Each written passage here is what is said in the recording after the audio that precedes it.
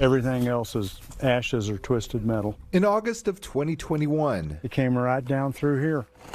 Ken Donnell walked among the embers of his music store and home in downtown Greenville, burned in the Dixie Fire. Just stuff.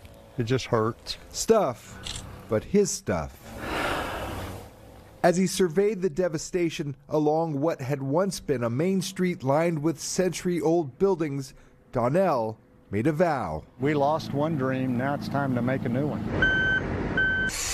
2 years after the Dixie Fire wiped away this historic town from Indian Valley, Donnell and his dream are still here. It was a beautiful town. I miss it terribly.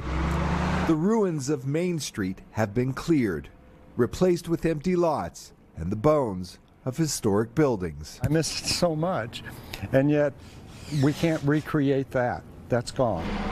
And so are most of the town's 1,200 residents. So many of my good friends have been scattered to the four winds, and some of them are never going to come back.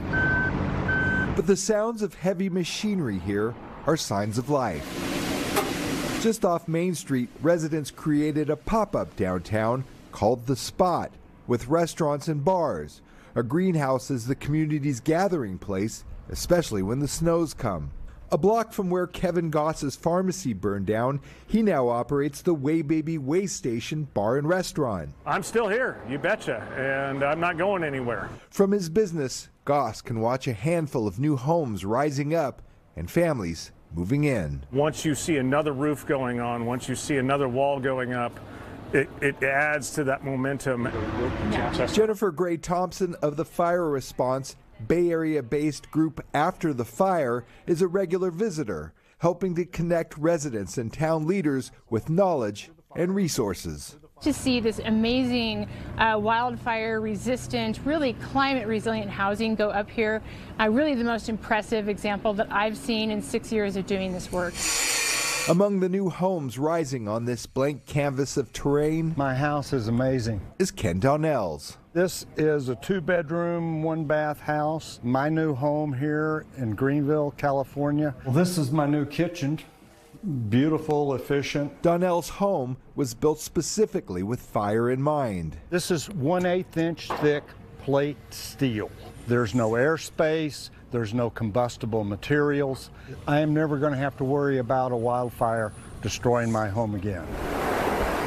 This view out here, this is what I came back for. Donnell's sightline is filled with blackened trees, but also the greenery of new growth. And we will live in this ruined landscape, but we'll also watch it recover. Along Main Street, a new post office is under construction, flanked by the hills where the flames marched into town. A new antenna pipes in badly needed internet. The town is rewriting its history to fill a soon-to-be-built history museum.